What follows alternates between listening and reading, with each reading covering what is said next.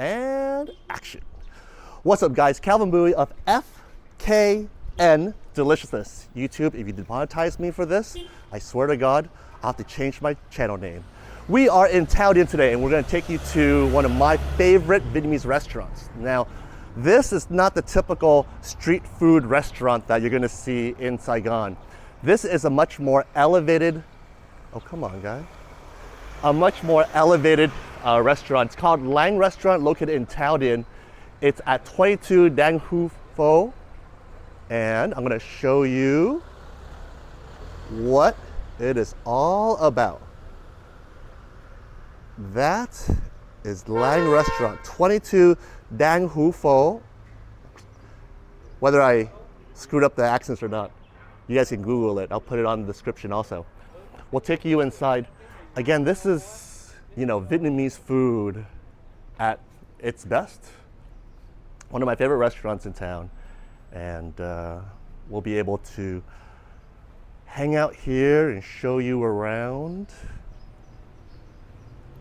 Show you guys the slogan here, Laang, reconnect meaningfully. I'll ask the general manager what that means in a little bit. And here he is right now. Ben, welcome. What's up, Lucas? All good, all good. All Welcome right. to Laang. Hi. How are you? I'm good. Good. Nice to meet. Who's that? It's our restaurant manager. Restaurant manager. Hey, hello. How are you? Yes, I'm good. Please. All right. Should we have a seat? Yes, please. All right. Have a look around. This dining room is exceptional. Look at that painting. We'll sit here and we'll look and we'll gaze out onto the streets. And as we sit down here, whoa, we'll pull a menu out and then we'll get to see what we're eating here. Turn this around. I am getting much better at using this DJI Pocket 2, I have to say. All right, hold on. Let me put down the tripod. Now, I know what you're gonna say. I should edit that out. But since this is all a one continuous shot show, you're gonna see the blunders, the bloopers, the real life of restaurateurs. And we start with a glass of rosé, I would say. I'm not gonna say no to rosé, because if anybody knows on the first 2 episodes, I love drinking. Are you gonna join me for a glass? Yes. Why not, right? Well, I also never say no to a rosé. Oh. And then have a seat, hang out. We can chat a little bit. That looks good. All right. Hey guys. Lucas, to you. Thanks, man. Thanks for coming. Thank you very much. Good to have you here. Where's this rosé from? It's a South African rosé from Anthonij and Rupert. And it's a fresh, dry rosé. We have it usually in our happy hour for 400,000. Just to keep the place busy, have some people outside in the terrace sitting, enjoying life, enjoying Vietnamese food with some great wine pairings. How many bottles can you drink? Personally? Yes, yes, you. Too many. That keeps killing my budget. So I've known this guy for a couple of years, and you are not an F&B guy to begin with. That wasn't your trade, right? It was actually. I came here to Vietnam to open luxury resorts as an F&B God, manager. I'm so bad. I should do some more pre-production on this. But I was also working in wine, so that's my big love is the wine part. Was always part of my life. I did my sommelier when I was 18 back in Austria, and then when I came to Vietnam, it was always one of my passion, especially the food and the wine pairing. Really? And then I had the opportunity to work for a wine importer here. Then I was working in the Philippines for a wine importer as well, in sales and marketing, and then for a Chilean Argentinian winery as an export manager for whole Southeast Asia. That was actually the time when we met the first time. So Yeah. I guess that's why it might have been the misconsumption. But yeah, now I'm back in the F&B business and happy to work in such a beautiful place like here. Cool, cool, cool. I'm sure all the ladies that are watching this channel, the 6 viewers and subscribers that I have, are asking, is this guy single? Well, at the moment, still yes. Like right this moment, right? Right this moment, right? Exactly. All right.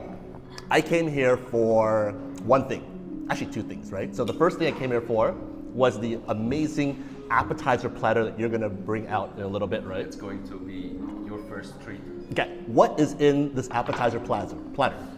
Well, first of all, to go into the concept of Laang, what we are trying here, many people misconstrue this as a fusion restaurant, but we are not fusion. We are not making a Comte burger. We're not bringing two levels together or two different cuisines together. What we are trying to do is to elevate the Vietnamese cuisine, make a modern adaptation. Many of the dishes what we serve today in Vietnam, they are very traditional and they're not really changed throughout the last century, I would say. And that's what we're trying to do here. Elevate it, make a modern adaptation, play sometimes with the flavors or with the presentation as well, and bring the foods back together while still everything is locally sourced, except our beef and our duck that's coming from Australia, but it's just to keep the quality as well. I say this, right? You know, the idea of like authenticity food, authentico, I think it's long gone. I think these days, food is, you tell a story with the food, you tell a story with the flavors. You want somebody to eat the food and then remember something about their life, no matter what walk of life they come from, no matter what country they come from. Love is love. Like when you eat something, you taste that love in it. You know that that's what I want to eat. So to say, oh, you know, the tacos that I make, they're not authentic. Oh, hell no, they're not authentic. And the food that you guys serve, it's not authentic. Oh, hell no, it's not authentic. It is something that is really well thought out within parameters, right? You're not going to try to add something too over the top where it overshadows the actual dish. You're just trying to use better ingredients, better techniques to take something that was done hundreds of years ago, let's say 100 years ago, and you're trying to make it modern day. Exactly. So it's also like, for example, our duck chassil. What is usual here is a pork chassil. Not many people are doing it with some other, I would say, animal dishes, right? So we are taking the duck, we make the whole chassil process, and then having the sticky but very soft and tender duck. So that's our adaptation, I would say. Also our fried spring rolls, we're not doing it with pork and shrimp, we're doing it with scallops and chicken. So we're still taking authentic and Vietnamese ingredients, but wrap it in a new and I would say modern way. Food should never, it's great to have tradition. I'm from Austria, we have a lot of tradition when it comes to food, to beer, to drinks, to coffee, whatever.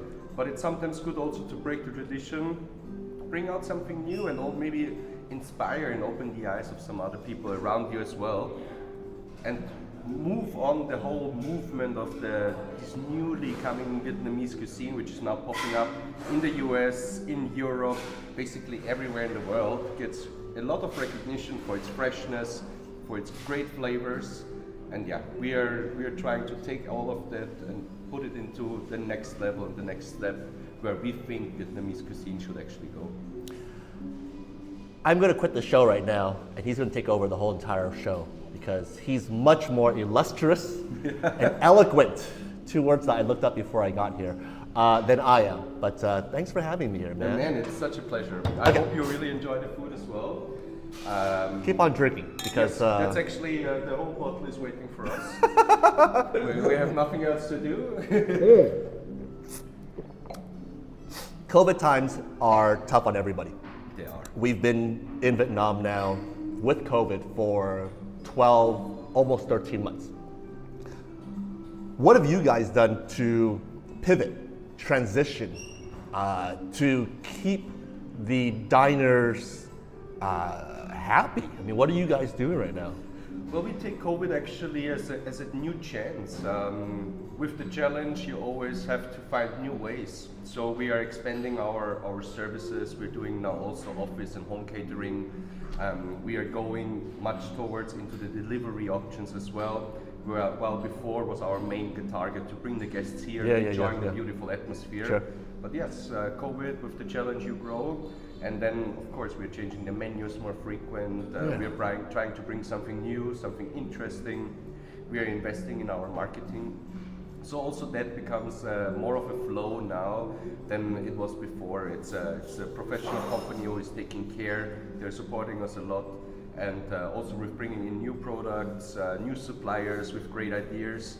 They're always happy and helpful to push you as well as a brand. Yeah. So yeah, I think days like these days, they are hard for all of us, but it also gives you a new opportunity of growing and thinking about outside of the box and maybe do something what you would have not be daring to do a couple of months ago. That's right. But now, if you don't try, you don't know. You can do it for 2 or 3 months. Not much will change in the end. It won't. And you know, as long as you keep your quality. You keep the core of why you do what you do. And you know, this is the time, you know, to experiment. Again, when times are COVID-free, things are working so well. And you know, I don't want to change what's not broken. But in this time, it makes me start thinking about, okay, what does the diner need? What is the diner's, what is their real, why do diners eat our food? That's what I wanted to say. And if they can't come to us, how do I bring that experience to them? Exactly. You know? On a personal standpoint, how has COVID affected you personally? I miss traveling. Oh, I know, I have man. to say. I know. I really have to say. Where did you I go miss my last family. before? Last one was actually right before the borders closed. Was in Chiang Mai. Had a couple of days in Chiang Mai just to get out of Vietnam. But yeah, that was last year in March, more or less the first week of March, right after we had the lockdown. Yeah. And since then, I didn't even leave much of Saigon. So Have you traveled much throughout the country? no, also not. No, Wow, you stayed in stayed. Saigon. I had 1 weekend in Chiang 3 weeks ago. How was it? But it was also for work. So Oh, was it really? it was also for work. So it was not much of a time to enjoy. Yeah. But it was good to get out of Saigon. Yeah, it is, isn't it? Yes, it's needed sometimes, right? Yeah. It's a beautiful city. I love the vibe and I love the whole experience about Saigon. But it's also good to get out of it. Yeah, I mean, some days having some fresh air at the beach, you know, and seeing Da Nang. Now it would have been perfect to go to Hoi An. I lived there before, and because there's and zero. There is nobody in Hoi An right now. The It's streets are not ridiculous. littered. There aren't backpackers hanging out. Oh man, it's my the dream city now. I lived there before a year, right? And How was the flooding when you were there? I lived in An Mang Beach, so Okay. I was one of the fortunate boys. I didn't get much affected by the floods, but yeah, in the city itself, it was 2 times a year. It Yeah. was pretty much like unwalkable. Or For those who don't know Hoi An, you know, Google it. Hoi An is a UNESCO World Site, Heritage Right. Site, and it is it's beautiful, man. You just imagine what it was what life was like 60 years ago. yes, Cobblestone streets, small little houses, no skyscrapers allowed. no there. skyscrapers anywhere. Well, And I think you cannot even build over 10 10 stories, yeah. I think there's like, yeah. But do you realize that because there's no high buildings, the sunsets are just phenomenal? It's amazing. Yeah. It's been amazing. And I think I had in this year there, I had 2 super moons. It was incredible. What's a supermoon? Like when they're getting really, really big. Really? It was amazing, man. Lying in Lime Bank Beach and having more or less like a moon the size of your head in front of you. It's just stunning. Absolutely stunning. So you were in the Philippines before you were in Vietnam. Well, that was my first station in Asia, but I was only 18 years at this time. When going to Manila, Yeah. and then went back to Austria, finished my education, was working there for a couple of years, and then it was for me time to go again. Got the opportunity for Vietnam, Yeah. packed my stuff, left Austria. How many Vietnamese people are in Austria?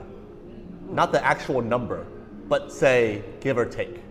Well, I would have said before I moved there, I would have said not many. Since I left, and that's also what I meant before, Vietnamese restaurants are popping up everywhere. Yeah. Very authentic Vietnamese restaurants. So I think the community is growing, or at least coming out now. Yeah. I don't know what they would have done before, but now they realize their food is actually really delicious, and all the Austrians appreciate it. Yeah. So it's a growing community. but I couldn't give you any number. Oh, no, it's okay. That's just kind of a have joke. Not a clue. How much Vietnamese food do you eat? Daily. Well, I'm working in a Vietnamese restaurant, so I'm enjoying my lunch or my dinner. A dumb question. That was a dumb question. I'm really bad at I'm this. enjoying our food as much as our guests, so I try to also eat healthy. And we cook without MSG, which is a huge plus for me. But yes, I mean, I live in Vietnam. I love Vietnamese food. I love modern Vietnamese food actually. Sure. What I realized in the last 7 years, always when I go to the countryside and they're serving me Home cooked. Yes, or sometimes their traditional Sure, foods. sure. I realized I'm not enjoying everything all the time. Yeah. But in general, I mean, who can say something bad about a good pho or good spring rolls? You know, fresh spring rolls. You will see later our adaptation, which I love even more. Scallop and chicken.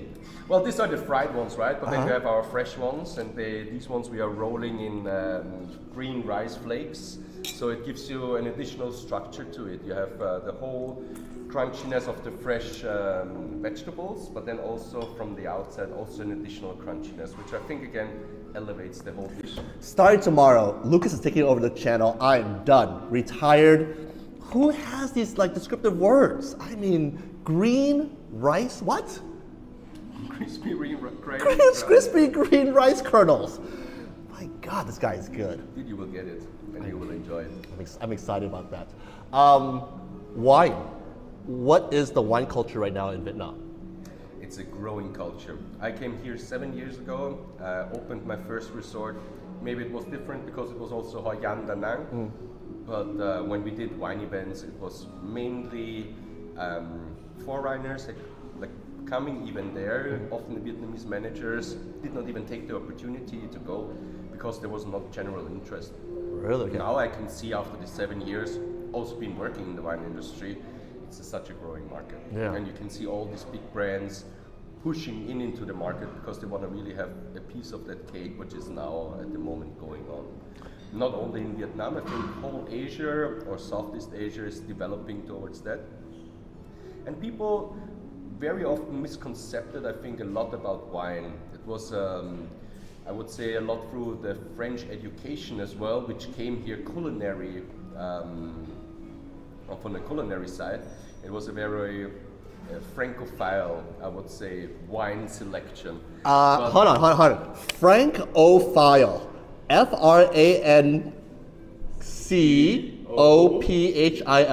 Yes. Francophile. For anybody who can use that word in Scrabble, 62 points to you. At least. At least. So it was a lot about Bordeaux reds, Sauvignon Blancs, but from France, right? And now all these new world wineries, they're making also very great wines for an often reasonable price because they have also better trade agreements with Vietnam. So these brands are pushing now in, and it gives you such a diversity to actually pair this beautiful food from Vietnam with wine. You have a lot of playing between sourness and sweetness, where often this wine can really then elevate the food. And then when we are thinking here, for example, our beautiful Hủ Tiếu pepper. It's an organically grown and handcrafted pepper from Phu Quoc. With all of these ingredients and with all these neat and special add-ons to all of our dishes, the wine can be a really big part in the dining experience. That's what we really try here as well. Our wine selection is very low priced because what I want to give our guests is the opportunity to try as many wines as they can and trying it with our food together. Well, with that said, I got 21 minutes and 37 seconds. The seafood sauce. Okay. Can I ask you a question? Yes, please. Everything.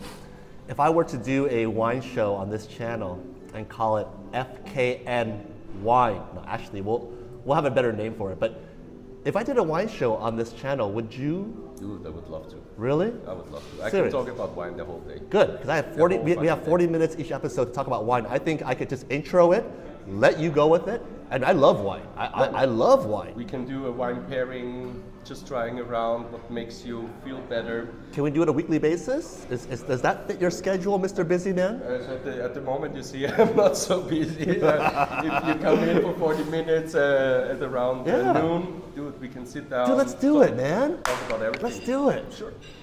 How many wines on your list? Pardon? How many wines do you have on your list? At the moment, we're carrying about 55 wines. That's 55 episodes. No. Let's try to do like 2 wines. Exactly. 3 so wines an episode. What we're actually doing for this year is a wine schedule or a wine event schedule, because we have 18 noble grape varietals, so 9 white and 9 red ones. You have 18 noble varietals. Grape varietals in the world, right? So that's the official noble grape varietals, which are the ones. I know like 4 or 5 varietals. You will know all of them when I tell you. Oh. But in the end, what you can have with that is, for example, next month we do a wine dinner where we take 3 Sauvignon Blancs and 3 Merlots. We will pair it with our food, but the Sauvignon Blancs will be from all over the world. So you try one from New Zealand, one maybe from Chile, and one from Europe, from France. And then you will see how much terroir, climate, winemaking, and where the grapes are actually really coming from makes a change on the wine, and that not every Merlot you have or every Sauvignon Blanc is a Sauvignon Blanc. Question. Does what the winemaker eat that morning affect the wine process on winemaking? No, I think the way how his wife will treat him in the morning will more effective. This guy's too good, man. This guy's too good. Okay. Or not. This guy's too good. Okay, I'm gonna take the camera. I'm gonna flip it around. We're gonna show you the food, and Lucas is gonna put his finger onto the food and explain the food, and then I'll go back and eat it. So here we go. Hold on, man. I gotta figure this out one now. 1, 2, 3. Oh, 1, 2, 3. There you go. Here you are. All right. Let's start off with this right here. So this is the one what we talked already before. That's our chicken and scallop spring rolls, fried spring rolls. Then here we have our seafood la lotte. What is la lotte? Let's see if you know this one. Is in the betel leaves wrapped. Betel leaves. Damn, you're good, man. Okay, good. Okay. Then here we have our fried fish cake, crispy fried fish cakes. Okay, what fish is it? It's an hembaragus. Damn, you are good. And here we have our fresh chicken and avocado spring rolls with our crispy green rice flakes. You know, in America we call that avocado, right? Well, in Britain we call it avocado. And the final dish? And this is just a stem salad or lotus stem salad with fried prawns and some peanuts. Oh, this is my favorite dish growing up. I mean, this is the dish that I would fight over to get. And then our dipping sauces. And then we have our traditional Vietnamese dipping sauce, which is an adaptation from us of the fish sauce. Less fishy, has a little bit more acidity and more spice to it. You can also see it on the chili. And then our seafood sauce, which is one of my most favorite sauces in the world. It's a kitchen adaptation from our head chef, and we do it with calamansi, salt, pepper, fresh chili, lime leaves, and a little bit of fish sauce as well. And this I would highly recommend you to eat with, for example, with the prawns together, or then with the fish cake, and it will give you an additional sweet and sourness play exactly for these kind of dishes where you have already a little bit of structure to it as well. Well then, with that being said, I'm gonna click this button 3 times. 1, 2, 3. Damn it. 1, 2, 3. And then it's gonna flip back around, and I'm gonna sit here. I'm gonna drink the wine, and I'm gonna enjoy this. And never forget, having a glass of wine always elevates the food and brings you a totally different experience. So especially here with the rosé, with the fried things, with the prawns, something light and fresh, especially because this one is very dry, so it doesn't have too much sugar and residential sugar in there, and goes really well with dishes exactly like that. Hey, my glass is empty, dude. That should never be. Wait, let me take care of that. I know episode 1, I was like kind of really wound up. Episode 2, I'm a little bit more free, but episode 3 with my boy Lucas, I think this is really fun. And I'm going to start eating this. All right, brother. This is where I do my work. Do it. Brother, Friends for so long, dude. Thank you so much for having me. enjoy. All right, dude. Let's do this. Psst, this is where you kind of leave so I can talk about the food in private. Let me take care of it. All right. See ya, man. I'm not even gonna get a bowl. I'm gonna go straight at this right now. All right. We are at 15 minutes and 45 seconds. I got 15 minutes left on this SD card. This is probably gonna take me 6 minutes, which leaves me 9 minutes to do the duck. Okay. Okay? Let me push for the duck. Sounds good. All right.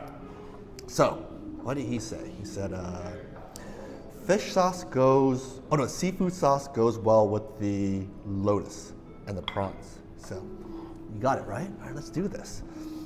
Let's start off with the prawns, because it's my favorite dish. So the prawns are blanched.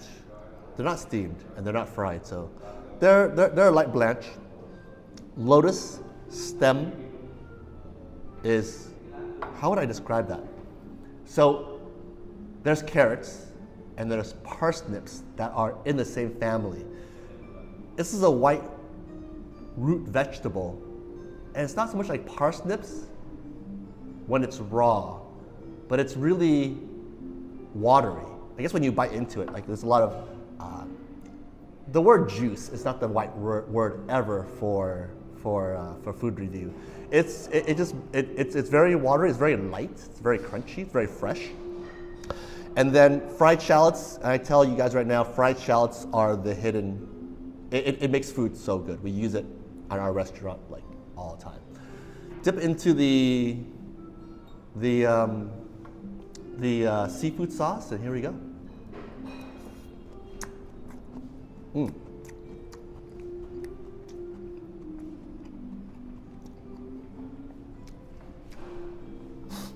That seafood sauce, it has a little, it has a kick to it.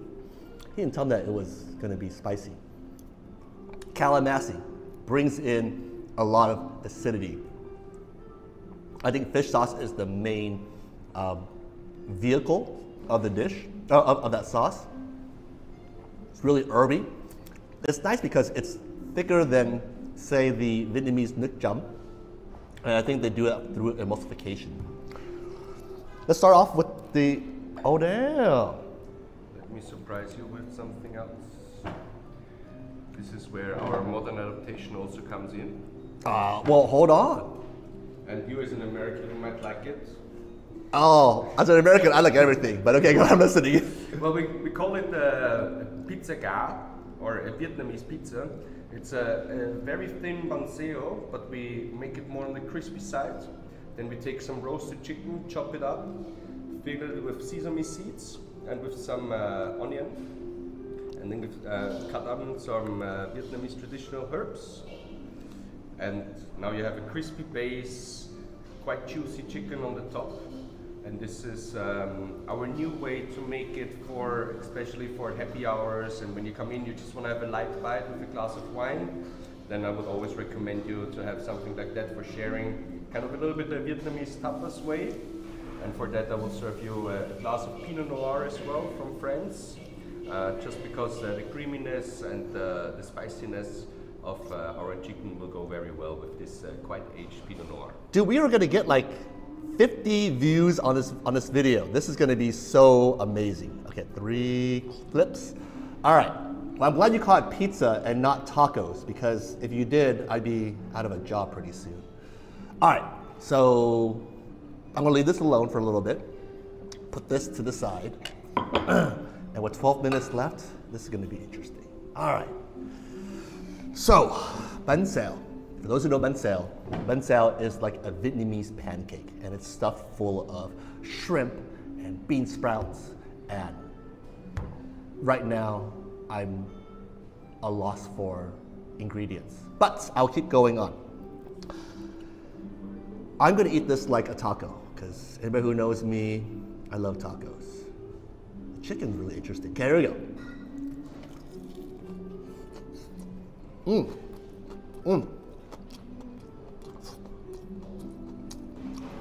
Don't give me shit about eating on the table. It's a clean table. Bánh xèo is crispy. It's a little bit oily. It has a lot of pockets in between to make the pancake. They didn't flip it over as a traditional bánh xèo. They made it like a tostada or like a taco. They, like you said, they added in chicken that's been wok fried, sesame, and the chef did put in the Vietnamese herbs into the stir fry because you can definitely taste the aromatics. He wants to pair it with a Pinot Noir, which is, by the way, my favorite varietal.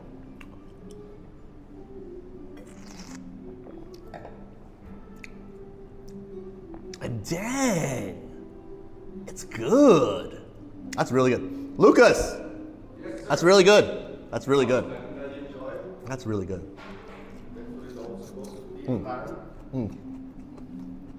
Look at that. What? Like it? Guess I'll have some lunch as well now. Yes. That is so good. Now again, small plates, small bites, pair with wine. It's afternoon. Grab a few small plates, grab a few glasses, enjoy life. I mean, this is the essence of life, right? All right, next thing, lalo, right? So usually lalo, they do a bò lalo, and they do, I guess, you know, the street style, they use beef, and they use pork. I'm not gonna lie. They call it bò lalo, but it's 100%. I think it's gonna be pork. Maybe it is beef, but for that price point, it's hard to say. Anyways, betel leaf. It's wrapped on the outside, and then on the inside, I think it was fish cake. But no, I think this one's fish cake. Well, let's try it out. See what it's all about. Cheers.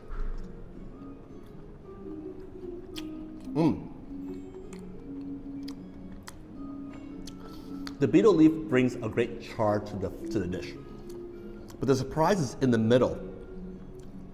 It is seafood, maybe shrimp, or maybe a squid. Hey, Lucas, balalot or that lot is squid, shrimp? Yes, squid. Squid? Squid. Oh, I guessed it. Okay, so the squid is really nice because it has a really seafoody flavor, and the lalot, again, it brings a great char element to it. Okay, 8 minutes, 12 seconds. Okay, continue on. This is the, so I'm gonna guess what it is. It is thin-skinned tofu on the outside, and then inside it's jaka. Jaka is basically fish that's been minced down with herbs and spices, and they wrap it into, can you see that? Yeah, you can. Into a little patty, and they fry it up. I'm gonna eat this with the seafood sauce, because that's so good.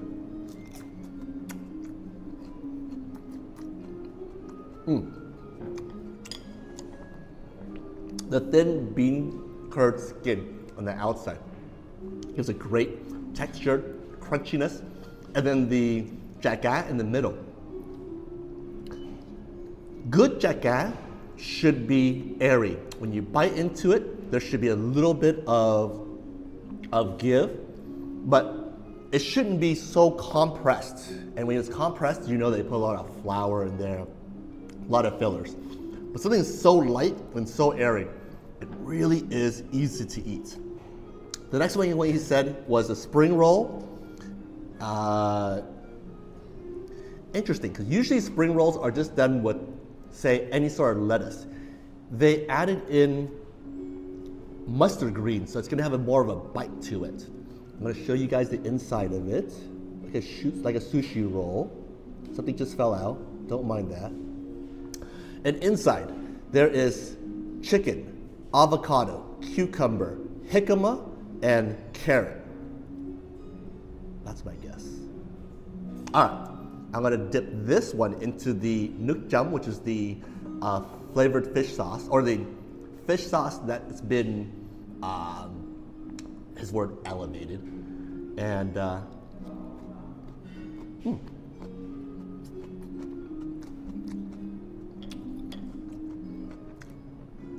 I was wrong. As I always am. The spring roll doesn't have mustard green, but it's lettuce and there's Vietnamese herbs in it.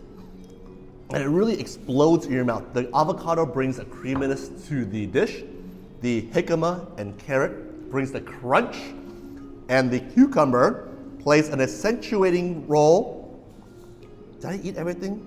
I want to eat the spring roll. Oh, oops. Spring roll, guy. That's good too. Damn. All right, 5 minutes left, and then I am done. We'll take it all for a minute. So here we have. Wait. 1, 2, 3. 1, 2, 3. So here we have a green tea leaf smoked duck breast. We smoke them in our smoker with the green tea leaves to really bring the smoking flavor into it, and then we pan fry it out to keep inside the juiciness and the softness, and we serve it with some stir-fried Laang, and then with some brown rice with some millets inside as well to put a little bit of on the healthy side as well, and we serve it with our homemade duck sauce.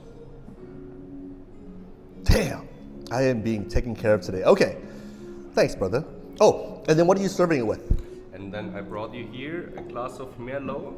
This one is a little bit more aged, a 2016 vintage, and I wanted to give you a little bit an older wine. This one has especially a little bit spiciness to it, and that goes then very well with the smokiness of the duck and keeps it a little bit more alive for the pairing. Great. Should I use a fork? Should I use chopsticks? Chopsticks, it's the way. Okay. Y'all want to see me use chopsticks and see how bad I am with it? Here we go. All right, so smoked duck breast. Why do you smoke? The smoke itself is a flavor, and you want that to permeate within the actual breast itself. During the process, it renders down the duck fat on top, and then you get a really nice, I'm gonna try to use fingers here because I'm so ghetto. But what you get is you get color like this, right? And then you get the fat render from the duck renders its fat from the top, and then you get a really nice fat. I wouldn't call it fat edge, but let's call it fat edge. You got a really nice layer of fat here, and then when you pan fry it, you get this beautiful crispy skin. And then again, by smoking it, you bring it to temperature. You can cook it to a perfect medium rare or even rare, and then finish it into the pan. It's one of the little secrets we have in the kitchen on why the food tastes better at our restaurants and not at home. If you cannot eat with chopsticks. Shut up, really? That's what I do for my kids when they come to the restaurant. Check that out. So they learn how to eat with chopsticks, and we are very happy to take care of you as well. Thank you. Well, I can never say no to this. Okay. Oh, I just ate the duck, didn't I? Damn it. One more time. I'm running out of time here. Duck. Duck breast smoked in tea leaves, then pan fried, and this is not Vietnamese duck, this is imported duck. Oh, the smoke really permeates, guys. It really gets through the meat. Vegetables.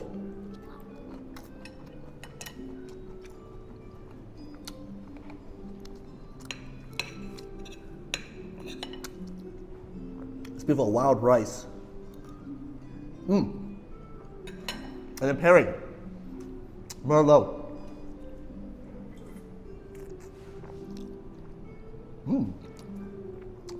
This is much more smokier, much more spicier than a Pinot Noir. But I think Merlot in general, depending on the region and the winemaker, they make some really good wines. Okay, with that being said, 1 minute and 13 seconds left.